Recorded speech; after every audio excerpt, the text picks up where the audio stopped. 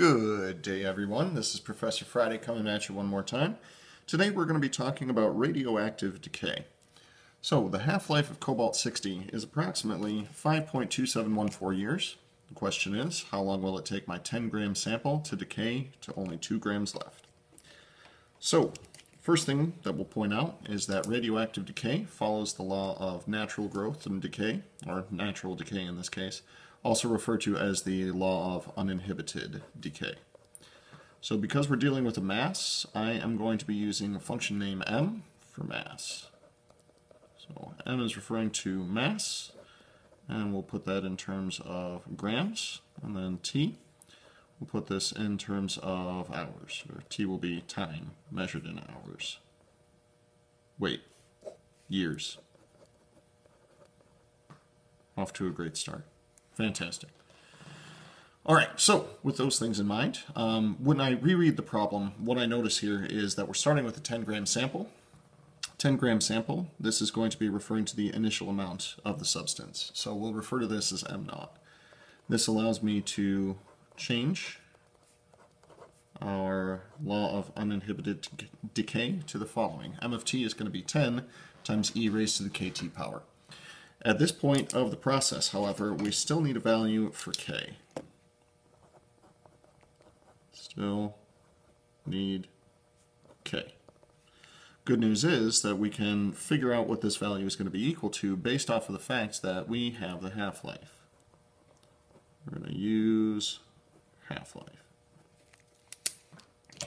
Now the way that we're going to use the half-life is that the half-life lets us know that when t is equal to 5.2714 years, because hours would be ridiculous, the mass has decayed to half of its original amount.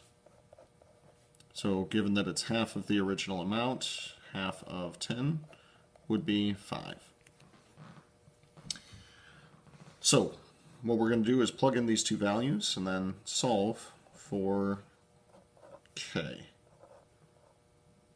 K times 5.2714. Alright.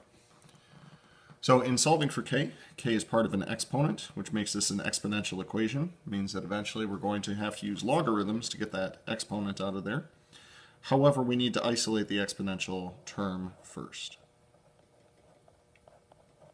The way that we can isolate this is to divide both sides by the coefficient of that thing. Left-hand side is now 5 over 10. 5 over 10 reduces to 1/2, and it is not a coincidence that the number 1/2 shows up in a half-life problem. So that'll be 1/2 is equal to, we'll simplify the exponent to be 5.2714k, at which point we'll apply a natural log to both sides. So natural log of 1/2 is going to be equal to 5.2714k. And the note to make on this is anytime you take the natural log of e raised to a power, it is simply going to be that power, since natural logs and natural exponentials are inverse functions.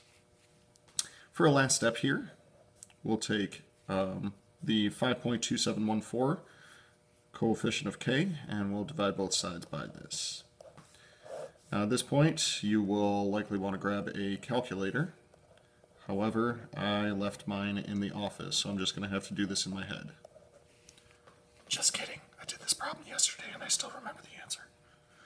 So, rounding to 6 decimal places on this, it'll be about negative 0.131492.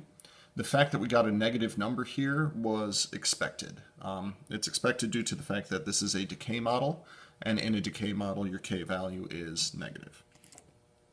So with those things in mind, we can now set up our completed radioactive decay model. And it'll look approximately like this. So the amount of mass I'm going to have after time t is going to be 10 times e raised to the number that we got for k times t. Now the original problem said, how long will it take my 10-gram sample to decay to 2 grams? Well, we're posing the question, find t if your mass is equal to 2. So what I'm going to do is plug in mass is 2, and I'm basically going to run through the exact same algebraic procedure that we just went through to solve for k. First, we'll isolate the exponential term. After we isolate the exponential term, we'll take a natural log of both sides. We get 1/5 is equal to e raised to the negative 0.131492t power. Take a logarithm of both sides. We get the natural log of 1/5 is equal to, now just the exponent,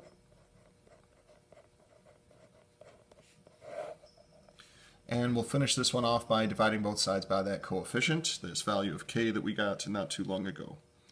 So we will get that t is going to be equal to natural log of 1/5 divided by the value that we got for k.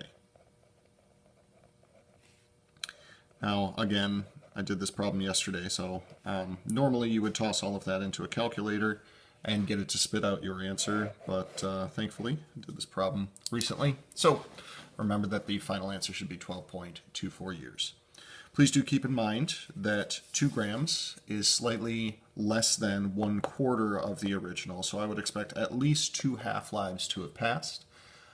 2 half-lives would be about 10.5 years. You'll notice that in order to get something even smaller, we would need to wait for just slightly beyond all of that. So I hope this was informative, I hope you enjoy, and I'll see you for the next one.